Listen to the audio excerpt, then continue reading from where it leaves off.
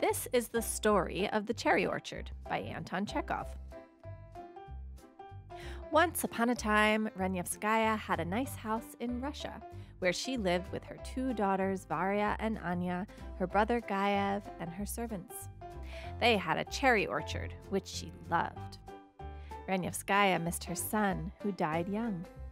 She loved a man in France who wrote her letters and spent her money. Money was running out. Everybody tried to tell her. Varya tried to tell her. Anya tried to tell her. Lopakin, whose father was a serf and who made money on his own and who loved Ranyevskaya in some kind of way because she was nice to him when he was a kid, tried hardest of all to tell her. "Sell the orchard," he said.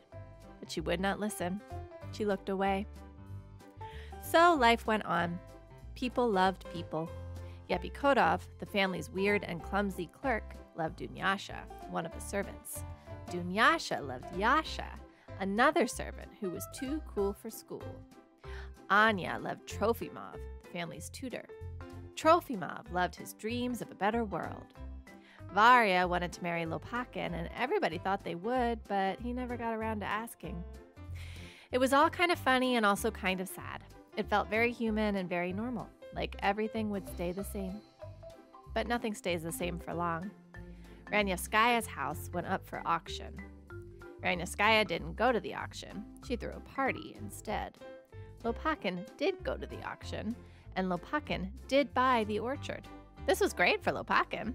It was like the American dream, but in Russia. But for everybody else, it was bad because they lost their home and the servants probably lost their jobs.